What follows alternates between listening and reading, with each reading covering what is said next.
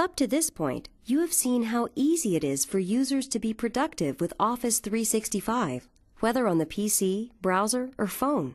Now, let's look at how simple it is for IT to manage users and services with Office 365.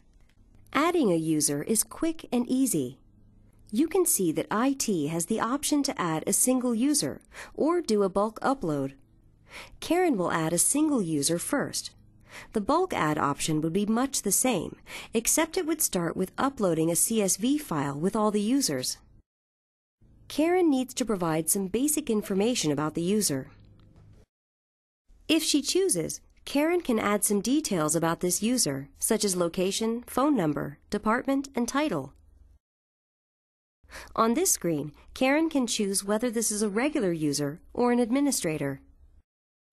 Karen can choose which type of administrator this person should be: service administrator, user management administrator, or both. This person is responsible for our purchasing decisions, so she will make her the user management administrator. She'll be the one that receives the billing reminders. Karen will set the user's location and be on her way. Now Karen needs to choose which licenses to assign for this user. She can select from any of the subscription plans that Fabrikam currently has. For example, Microsoft offers the Office Professional 365 subscription plans designed for a variety of organizations. They include plans for infrequent users with light computer-based workloads, such as those who share a computer or only log in occasionally from a kiosk. Of course, one of the most common user management tasks is resetting passwords. This is quick and easy with Office 365. The new temporary password can now be sent in an email. In the Microsoft Online portal, you can quickly jump into management settings for Exchange Online, SharePoint Online, and Lync Online.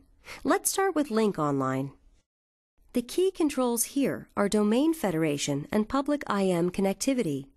Domain Federation lets you federate with another company or with on-premises users at your own company.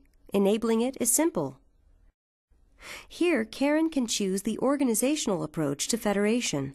Allow with all domains except those I block, or block all domains except those I allow. And adding a domain to block is just as easy.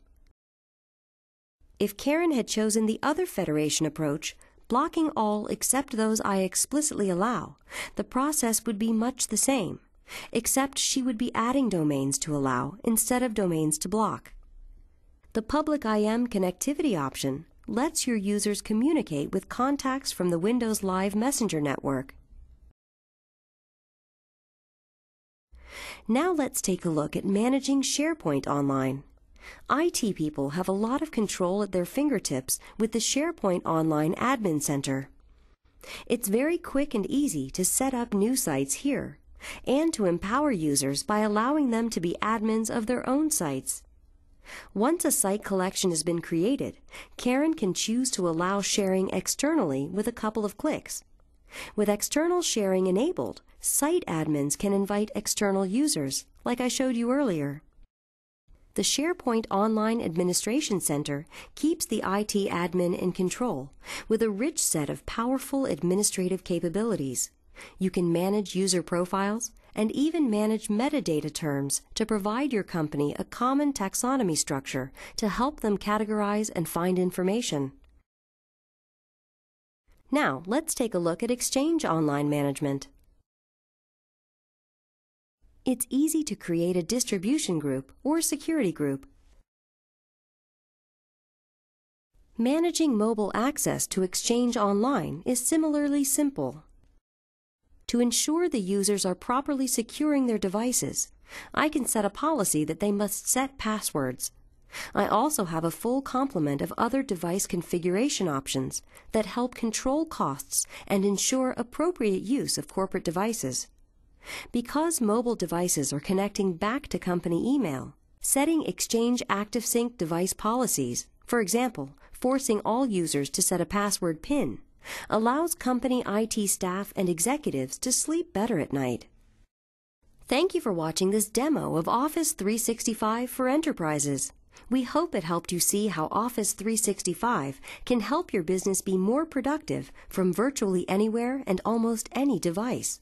To try it out for yourself, sign up for a free trial on Office365.com.